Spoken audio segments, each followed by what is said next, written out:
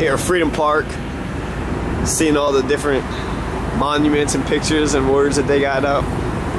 Here's Ann M. Braden, 1924 to 2006. She's a journalist and nationally known civil rights activist. Ann Braden was a key leader in the struggle for racial justice from the 1950s until her death.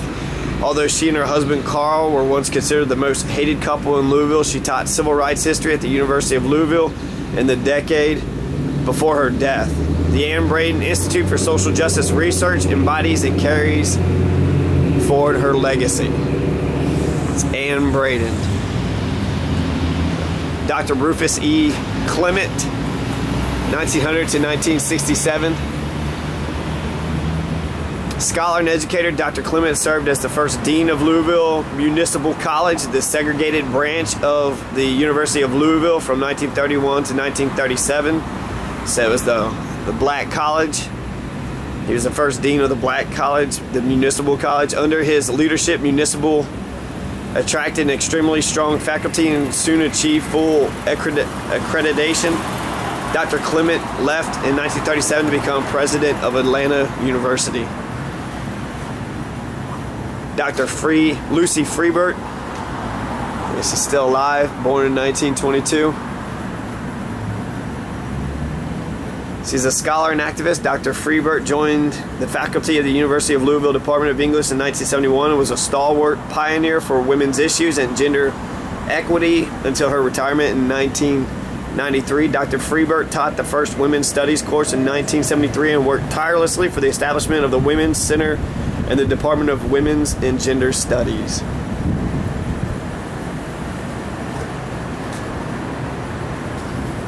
So you got Lyman Teff Johnson, 1906 and 1997. Educator and civil rights leader, Johnson led efforts to desegregate higher education in Kentucky as plaintiff in the court case that desegregated the graduate school of the University of Kentucky in 1949.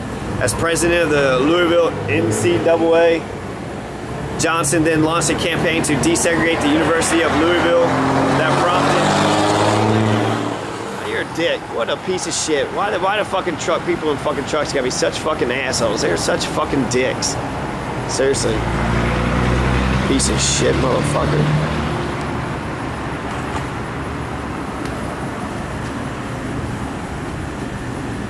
So as president of the Louisville NAACP, Johnson then launched a campaign to desegregate the University of Louisville that prompted the Kentucky General Assembly to end racial segregation in all Kentucky colleges and universities. So it was his case, Lyman Teff Johnson, that spearheaded the movement in Kentucky to integrate the schools and the universities. And that graduate case, or that case for desegregation, was in 1949. So by the 1950s, all racial segregation had ended in Kentucky colleges and schools. So we were in front of the civil rights movement when it came to integration of universities and colleges. Dr. Eleanor Young Love, born 1922, died 2006. She's a scholar and educator. Dr. Love became the first black librarian at the University of Kentucky in 1955, and a decade later became the first director of Project Upward Bound and an assistant dean at the University of Louisville. A faculty member in the School of Education, Dr. Love also chaired the Black Faculty and Staff Association in the late 1970s. Dr. Joseph H. McMillan Sr., 1929-2010, is a scholar, educator, and activist. Dr. McMillan graduated from the University of Louisville in 1950 after a successful career as a public school educator in Michigan. Dr. McMillan returned to the university in 1976 as an assistant provost, professor of education, director of the Office of Minority Affairs, and chair of the annual Black Family in America Conference. He retired in 1996. Dr. Charles Henry Parrish Jr., born in 1899, died in 1789.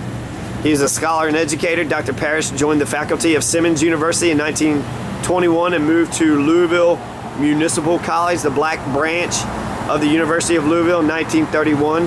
In 1951, when the University of Louisville desegregated and municipal was closed, Dr. Parrish became the first African-American faculty member on Belknap campus and the first African American appointed to the faculty of a historically white university in the South. So the first African American appointed to the faculty of a white university in the South was here in Louisville, and it was Dr. Charles Parrish.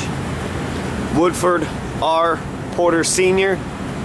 was born in 1918, died in 2006. He's a businessman and civil rights leader. Mr. Porter served 24 years on the Board of Trustees at the University of Louisville, 4 terms as chairman, and helped guide the university into the state's system of higher education. A firm believer that education is a great equalizer, Mr. Porter supported efforts to increase the enrollment and success rates of African American studies. The Porter Scholarship is named in his honor. So you have Wilson W. Wyatt Sr. I think he was mayor for a time, born in 1905, 1996. Yeah, former mayor of Louisville and lieutenant governor of Kentucky, Wilson Wyatt. Wyatt also served as a member of the University of Louisville Board of Trustees and made the first motion to desegregate the university in 1949. So, first motion to desegregate University of Louisville was made in 1949.